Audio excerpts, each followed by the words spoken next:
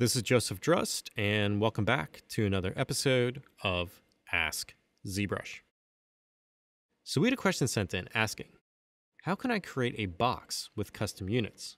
For example, 50 by 79 by 30 millimeters. So to start off, I just have ZBrush loaded up, and I just have a Polymesh 3D star here loaded in. And the question is asking about creating a box primitive and then resizing it to a specific unit value.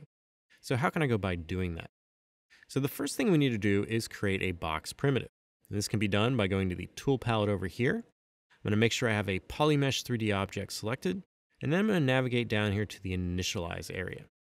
Now in this Initialize tab, you'll see a series of buttons, and this will allow me to convert my Polymesh 3D object to a cube, a sphere, a grid, or a cylinder. So we want to convert the object to a cube, so I'm going to come over here and click the Q-Cube option. This is now going to take that Polymesh 3D object and convert it to a cube. So if I turn on my polyframes here, you can see this is the result I'm getting.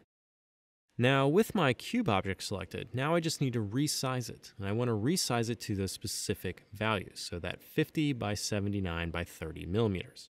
So I'm going to navigate up here to the Z plugin tab at the top here and open this up. And then in here, I want to locate the Scale Master plugin.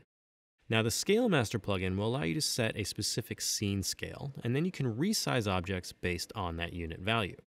So as an example of this, I'm first going to come across the Set Scene Scale option here and click this.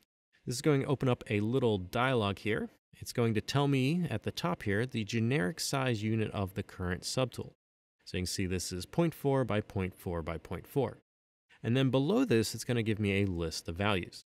So I want to go through and I want to select first the unit of measurement that I want my scene to be in, and then a size that's closest to that.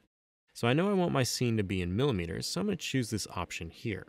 And this is going to allow me to now have my scene in this millimeter format. So I'm going to come over here and click this, and that will now set my scene up for millimeters. Now after I have my scene set, I now need to go through and resize this box to those specific dimensions. So I'm going to go back to the Z plugin tab at the top here, go back to the Scale Master plugin, and then in here we have a set of sliders. Now I know I want my box to be 50 by 79 by 30 millimeters.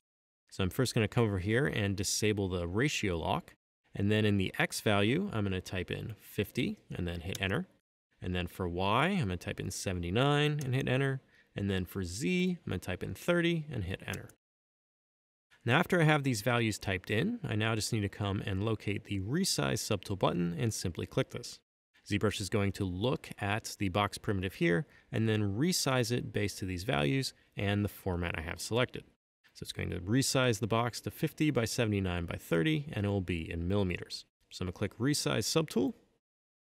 And after this is processed, this is the result you should end up with. So I've now taken that box and resized it to those specific values. Now I can double check the size of the box by going to the Z plugin tab here, and then in the Scale Master area, there is a sliders to subtool size, and if you click this, it'll return the values of that object. So now if you've done a very large scale change, like what I did with the cube here, where the initial size was 0.4 by 0.4 by 0.4, and then I changed it to 50 by 79 by 30, we now just need to go through and reunify our scene. And this can be done by coming up here and clicking the ZBrush Scale Unify button. So this is going to take your scene and then resize it to an internal scale that works best with ZBrush, but it's still going to retain the size of your object. So I'm going to come over here and click ZBrush Scale Unify, and this will now process.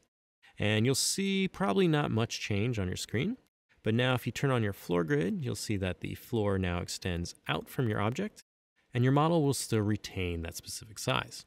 So now you can also check the size of your model by coming up here and clicking on Move, Scale, or Rotate, and then disabling the Gizmo 3D, which will give you the transpose line. You can then click and drag the transpose line on your model, and you'll get a millimeter value returned at the top.